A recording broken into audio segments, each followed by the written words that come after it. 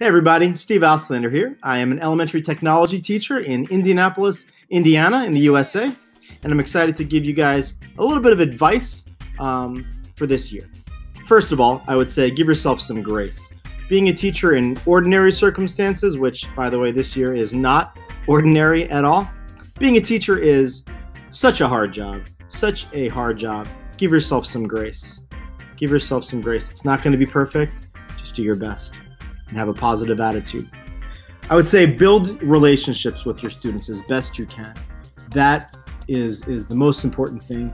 When you have relationships, positive, real relationships with your students, get to know them, build relationships, connect with them as best you can, and things will take care of themselves down the road. I would also tell you to take risks, try new things, and admit that you're not positive how it's going to go with your students, and say, listen, I found this new idea, this new thing with Kahoot, or any other idea you want to try out, and tell your students, listen, I really want to try this. I'm so excited, but I'm going to need your help. This could be a failure. Can you help me? Get their buy-in. Show a little bit of vulnerability, and the kids will love to help you. They'll be excited to try something new, just like you.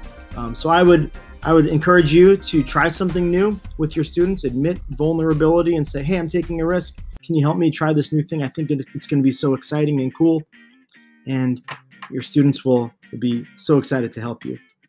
And most importantly, have fun. If you're having fun, I think things will take care of themselves. So give yourself some grace, have some fun, take some risks, and try new things, and have your kids help you.